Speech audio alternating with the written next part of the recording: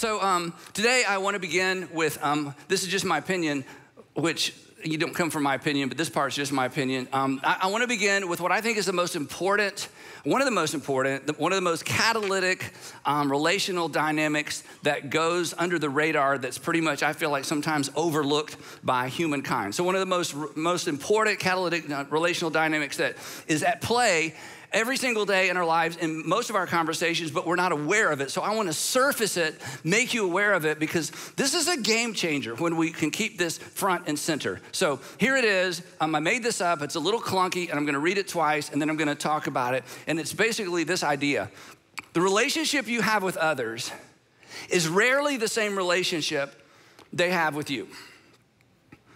The relationship, I see the confusion. I know, I'm gonna go slow. Okay, and I was trying to figure out how to make this clear, but anyway, I'm gonna illustrate it in a minute. The relationship that you have with others, all the people in your life, is rarely, sometimes it's the same, but it's rarely the same relationship they have with you. In other words, you are in a relationship with a lot of people, but it's rarely the same relationship. And the best way to illustrate it is parent-child relationship. For those of you with little kids, or if you've raised little kids, you get this. Your child, especially when they're young, your child does not have the same relationship with you that you have with your child. Because you have a relationship with a child. Your child has a relationship with an adult. Those are two very different relationships. Your child, you have a relationship with someone who is 100% dependent on you. Your child has a relationship with someone who holds all the cards until about 13, and then the cards start getting all mixed up and dealt around, and things become confusing, right? This is why we never really get our parents until we become a parent. You have to be in a relationship with your child to understand what it was like to be your parent in a relationship with you when you were a child. It's only when you become a parent that you feel what they felt, experienced what they experienced, feared what they feared, were concerned about the things they were concerned about. This is why most of us, when we, in young adult age or adulthood, we go back and apologize to our parents, right? Like, I had no idea. I owe you the biggest apology, but we didn't know. It wasn't that there was something wrong with us until you're in that role, until you're walking in those shoes. You don't really understand it, because you're in a relationship with your child, but it's not the same relationship. And this dynamic is true for most of your relationships, and it's true for most of my relationships. And as obvious as this is, and I'm gonna give you some more illustrations, as obvious as this is, we rarely take it into consideration in our communication. We rarely take it into consideration with the words that we choose. Another illustration, at work, you are in a relationship with your employer, you're in a relationship with your employees, but it's not the same relationship. Everybody's friendly, but you know better than to think you're actual friends, because there's an inequality. And this is true, again, of most relationships.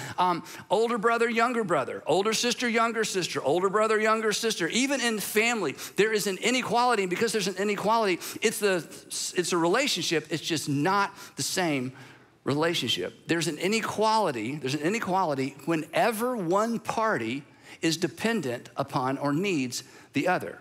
Now, to be clear, equal value, everybody's of equal value in the relationship, but there's unequal power, influence, and authority. And when this is the case, it means you're in a relationship with someone, but it's not the same relationship. And this baked in relational reality, and this is not a problem to solve, this is just this is just a tension to manage and to recognize. And as we're gonna see in a few minutes, this is a tension we should all figure out how to leverage in a positive and powerful way. But this baked in relational reality should govern and inform how we talk to each other. And specifically, it should influence the words we choose. We will come back to that in just a minute.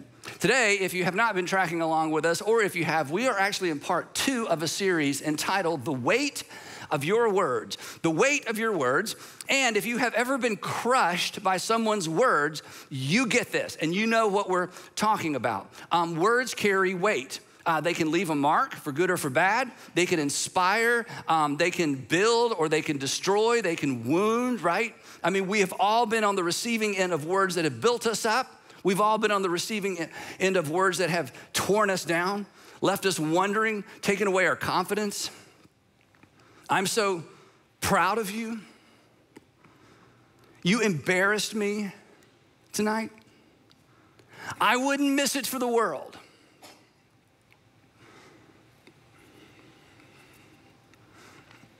You're not needed here anymore. We've all been on both sides of things like that, haven't we? In fact, some of those phrases are emotional for you. Maybe something recently. That's the power of words. Here I am reading words on a screen that reflects something someone has said to you, and suddenly it's very personal. It's very emotional. Our lives, I don't need to convince you of this, but our lives have been shaped by the words spoken to us, over us, at times we feel like words spoken at us. This is true for our childhood.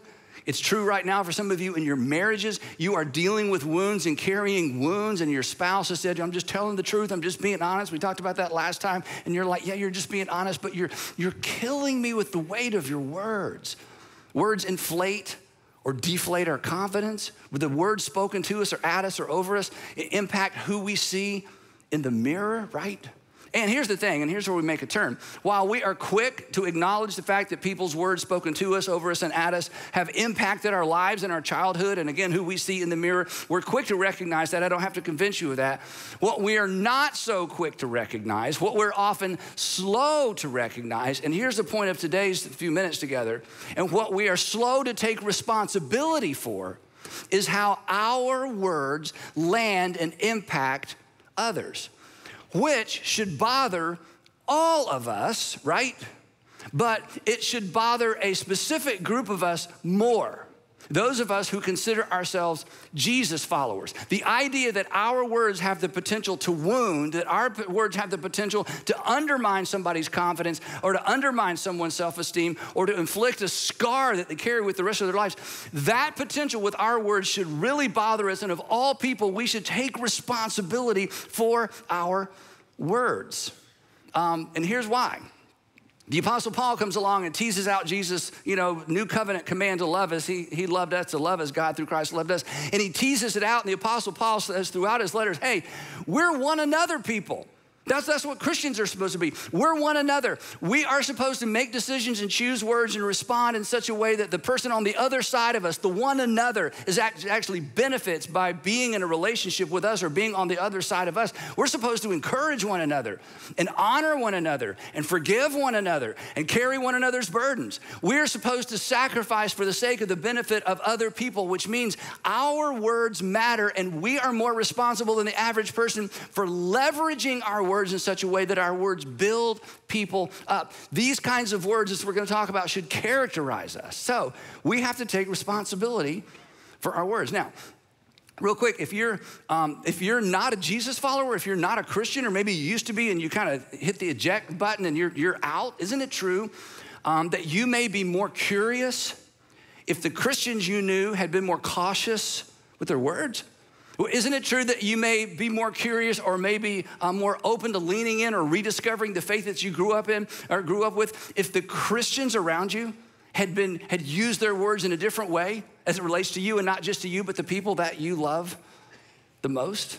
So in this series, we're talking about three dynamics that are at work in every conversation. And regardless of your faith tradition or regardless of whether or not you even have faith, this is gonna be super, super helpful, because these three dynamics they're weaving their way into every conversation we have. These three dynamics actually determine what people hear regardless of what we actually say. And here's the thing, this is why we should be good at this. We have all been on the receiving end of all three of these dynamics, which means this should be easy for us. Because, we should be able to keep it front and center, but we don't. So the last time we were together, we talked about the first one of these dynamics, and the first one is simply this, that words are not equally weighted. In other words, all words don't weigh the same, and specifically, negative words weigh way more than positive words. So we talked about proportion control, right? Not just portion control, proportion control. The proportion of positives to negatives is a really big deal in relationships. And if we want to have the kind of relationship and influence with people where they're able to hear the hard things and and sometimes the negative things. We need to load up on the positive, because whether we like it or not, whether we think it's fair or not, it's very difficult for people to hear the negative if all they get is negative. And if it's hard for people to hear the negative if it's the one-to-one correlation between positive and negative, that words don't weigh the same, and negative words weigh way more than positive. So we talked about that last time. So today, I want to talk about the second dynamic, and the second one is this: that source determines weight. Source determines weight. The weight of a word is determined ultimately by the source of the word, the who said behind the what said. So let me give you a couple illustrations. So ladies, imagine, and many of you don't have to imagine this, those of you who are moms don't have to imagine this. You decide to meet one of your girlfriends during your lunch break for lunch, or maybe you meet one of your girlfriends for coffee, and they get there early, and you walk in, and your girlfriend looks at you and says, "Wow, you look great. I mean, that outfit, you look great. You look so young." Well, those are 5-pound words. Thank you, right? Now imagine that afternoon you're at home and your 15-year-old daughter walks through and she does a double take and she says, "Mom, you look great. What you're wearing, you look so young. We could be sisters." And then she turns around and runs off to her room. Now I know what some of you are thinking. You're thinking, "I don't have that much imagination." You used it all up. Because Andy, come on, let's be honest. If the resurrection of Jesus is here, that would come in somewhere, And what makes the difference? The location? The words at home way more than words. No. It's not the location. It's not the words. 5-pound words become 50-pound words depending on who's using those words. Not because of where.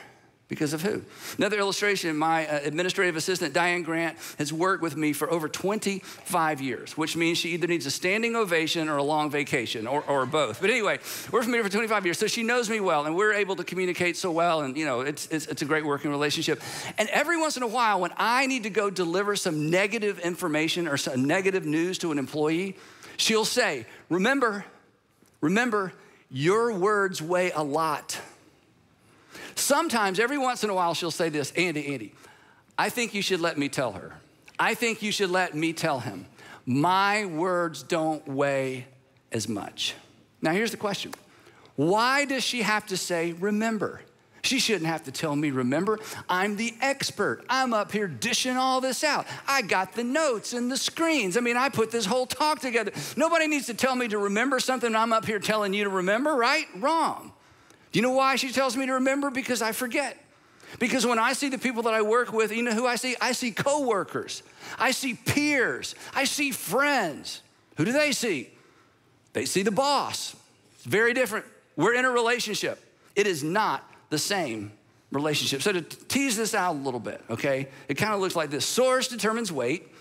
Weight determines impact. And impact determines outcome. The source of the words determines the weight of the word. The weight determines the impact, how it lands.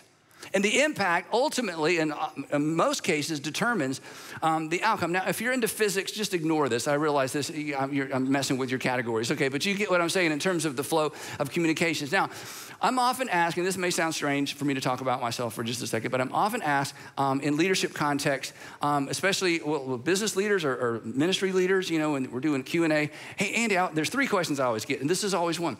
Hey, how do you handle conflict, or how do you handle criticism? How do you handle criticism? And my first response is, what criticism? Who would criticize a pastor? I'm sort of beyond. People don't know. Okay, that's not true. And so here's what I always say. I say, well, it depends on where the criticism's coming from, right? Because source determines weight. Social media criticism, here's what I do. I take screenshots of the best ones. I have a folder on my phone that says Andy haters, and I put them in there. And when I'm having dinner with my kids, I pull them out and I read them to my kids. I'm not making this up. In fact, I brought a couple just to, so we can all laugh along. These are a little old. The newer ones are like, woo. But anyway, so these are a couple years old. Okay, here's one. At Andy Stanley, you are a false teacher. The Lord has a nice warm place waiting for you on Judgment Day. Wow.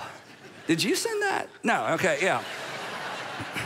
This next one is from a pastor, okay? I probably shouldn't even have told you that, okay? But he's trying to be somewhat fair. With all due respect, this is my favorite part.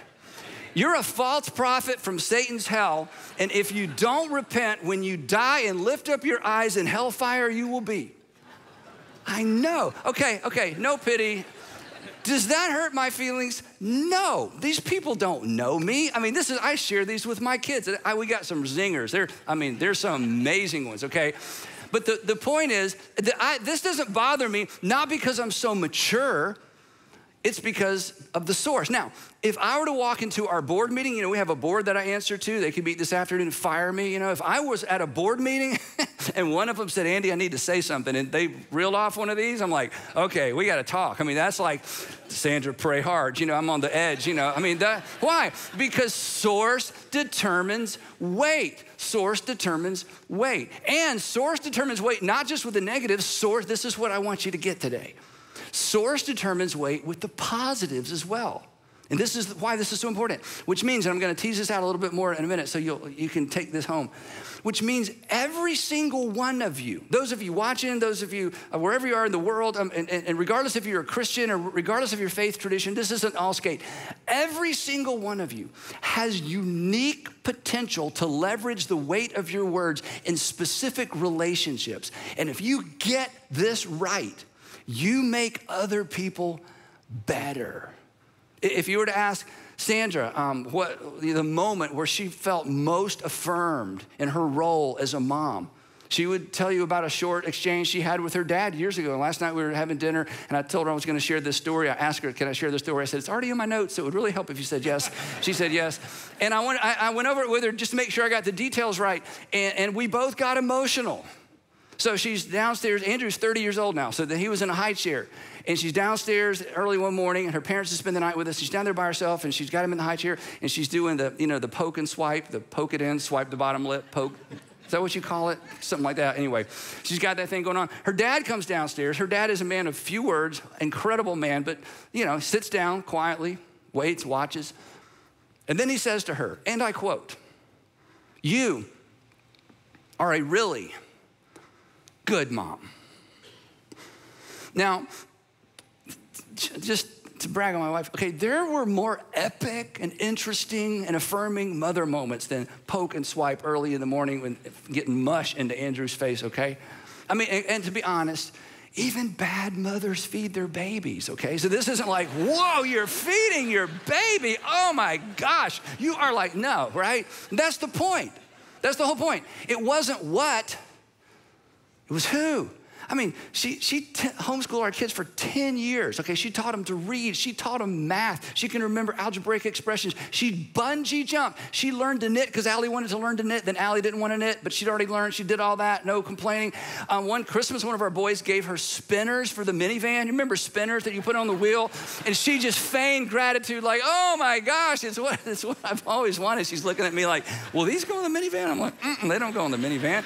She took them to homeschool day at Six Flags year after year after year. That's a real thing, homeschool day at Six Flags.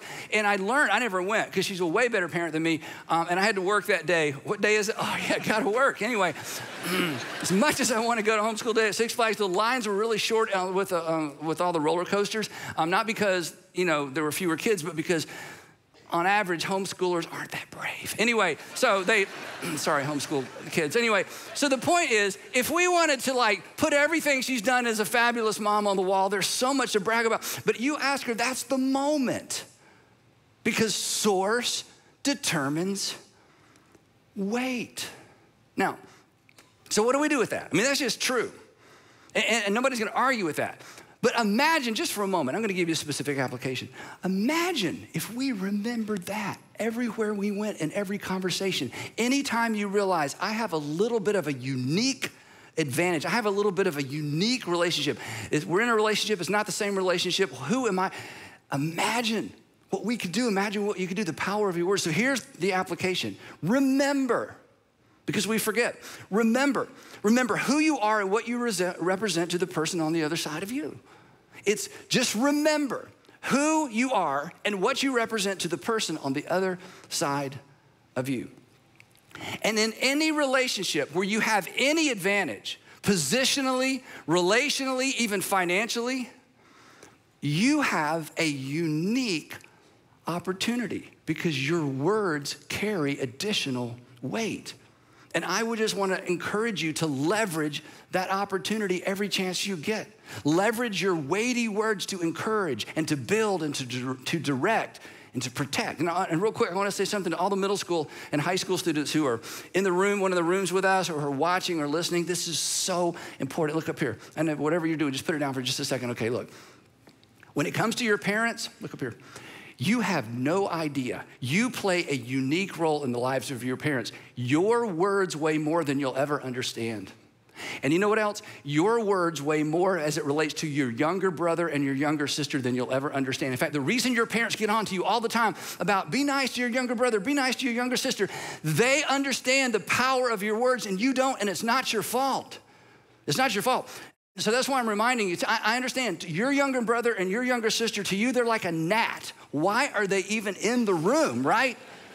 But the reason they hover and the reason they spin is because you play a unique role, and you will either use this time, this fleeting opportunity to do something amazing in the lives of your younger brothers and sisters, or you're gonna miss it. And I wanna challenge you to be the unique middle schooler or the unique high schooler and take advantage of that. And not just your brothers and sisters, your parents as well. And you know what?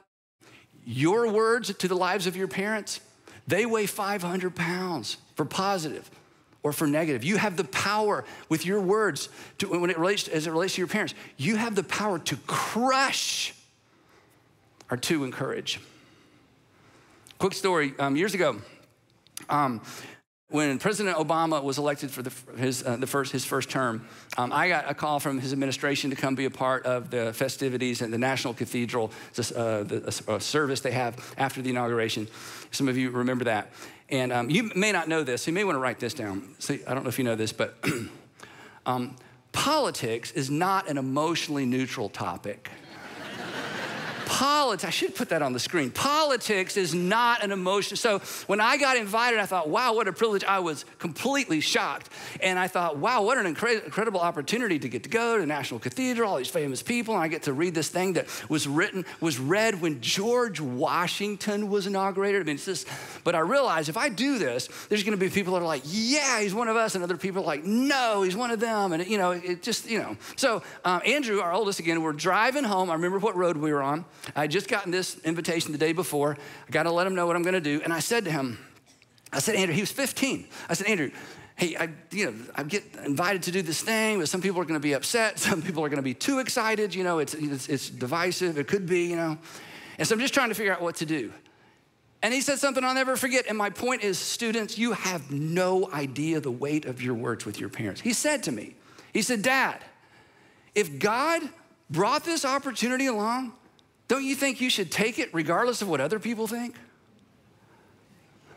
It's like the peer pressure talk for grown-ups, from the teenagers. Dad, don't give in to peer pressure. It's like, okay, so, I went ahead and did it, and the whole thing turned out great. But the point is, I'll never forget that. Why? Because his word, staff had an opinion, everybody's got an opinion, but my 15-year-old son, I'm like, goodness. So the point is, whether it's at home or at school or at work or in the neighborhood, remember who you are and remember what you represent to the person on the other side of you. One more quick illustration. Mom and Dad, this is so important. When you walk into your child's room to deliver some bad news, all right? When you walk into your child's room to deliver some not so good news, you see somebody who knows better and who needs to do better. But who do they see? They see the person whose approval they want more than anything else in the world. It's not the same relationship. You have a relationship, but it's not the same relationship. Who we are and what we represent should determine what we say, the words we choose, because who we are and what we represent determines the weight of our words. Now, So far, this has been great advice and a lousy sermon, right? In fact, some of you are like, if this is your first time, it's like, is this like positive thinking church? I've heard that's what it is. No, so far, good advice. So if we just stop right here, I want to say to all of those of you of a different faith tradition or not Christian, not a religious person, please just, you don't need to listen to the rest of this, but listen, you need to do that. Imagine our nation would be a much more pleasant place if all of us would leverage our words with the idea of building the person up, the person on the other side of us, of building them up and encouraging them, right? But for Christians, the stakes are even higher. If you're a Jesus follower or claim to be a Christian, this is not optional. This isn't an add-on. This isn't like, oh, this will make me a better person, and I want you to hear me. And this isn't a ploy to leverage, in somebody's life to get what you want from them. I'm just gonna add more and more positive words, leverage the positive so I get what I want. This is not that. This is not a strategy for getting what you want. We are obligated as Jesus followers to get this right because we have a responsibility. We have a responsibility because we have been commanded by our Savior to love others the way that God through Christ has loved them, which includes the words that we use. We've been commanded to leverage our words with the benefit of the other person in mind. Now, last week, we teased out this passage. I'm just going to read it to you real quick and keep moving. But again, this isn't optional for us. The Apostle Paul, taking again Jesus' new covenant marching orders to love as God through Christ has loved us. And he says, here's what it looks like with the words that you choose. And he says, do not, it's a command. And he says, do not let any unwholesome or any stinky word come out of your mouths, but only words that are good for building others up. In other words, he says, every conversation's a construction site. Every conversation's a construction site. And you're either going to use your words to build or to tear down. He says, so you choose your word to build others up according to not your needs, according to their needs, that it may benefit those who listen. And why must we do this? Why is this important? Just so, hey, well, if you do this, you're just going to get along? No, that's not the reason. The reason if you're a Jesus follower or a Christian, you have to get this right, is because you don't represent yourself. You're not just a representative of yourself. For us, the application has a twist. The application for everybody is remember who you are and what you represent to the person on the other side of you. If you're a Jesus follower, if you're a Christian, there's a twist. And here's the twist. Remember who you are and who you represent to the person on the other side of you. And who are you? You're more than the employer. You're more than the manager. You're more than the employee. You're more than the neighbor. You're more than just a parent. You're more than just the older brother. You're more than just the older sister. You're a follower of Jesus. And to use Jesus' words, you are, this is so amazing, you are the salt of the entire earth. So our words should do what salt does. Preserve and protect. Preserve and protect. Never harm. Never undermine. He says there's more. And not only that, you are the light of the world. Our words should bring light and life to every single person we meet. Our words should bring light and life to the people on the other side of us. And then Jesus doubles down in case we didn't get it. He says, so here's what you need to do. Since you're the light of the world, I want you to do something with it. You've read this passage before. Don't put it under a bushel. Don't put it under a clay jar. He says, no, I want you to leverage your light. I want you to think about who's on the other side of you, and I want you to let your light shine before others that they might see ultimately how you live your life and connect the dots between how you live and what you say and who you worship and who you follow.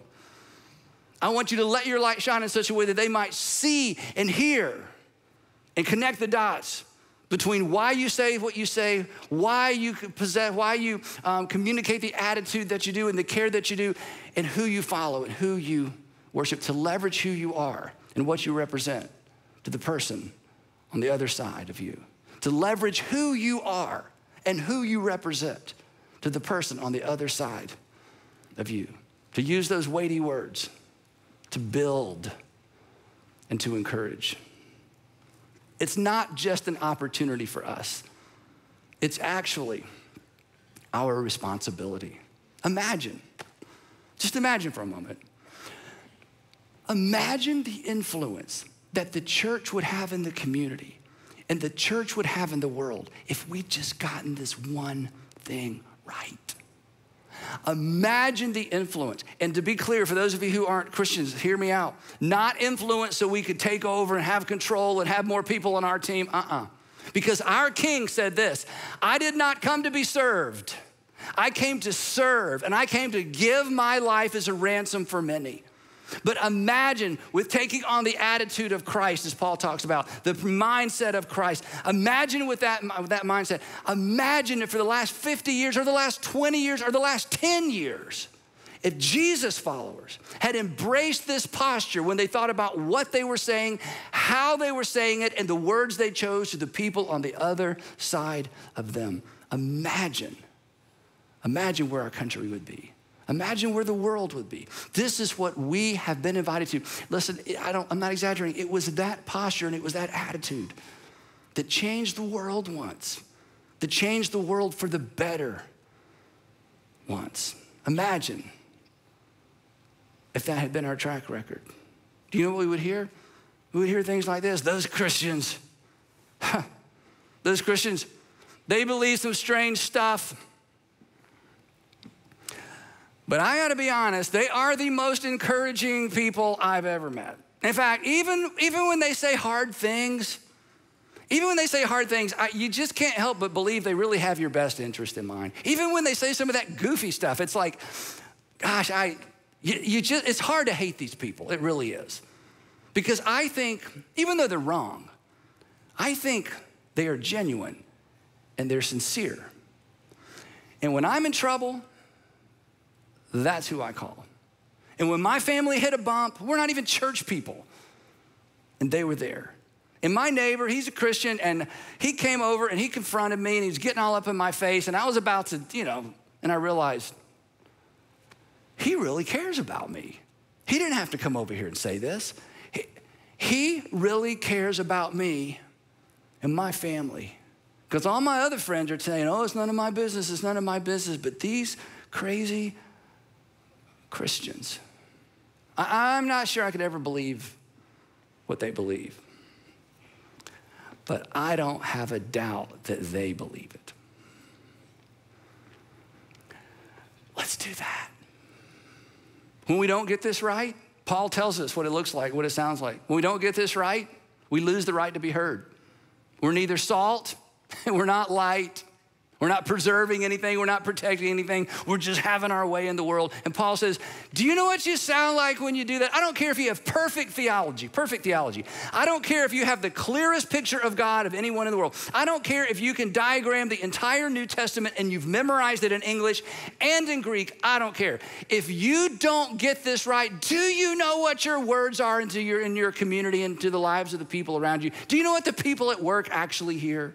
He says, it's a resounding gong. And I thought about bringing one up here, but it is so loud and obnoxious. And a clanging cymbal. He says, if love isn't driving your words, if concern for other people isn't the filter through which your words pass, if you're not there to build them up, then just shut up because you're doing more harm than good.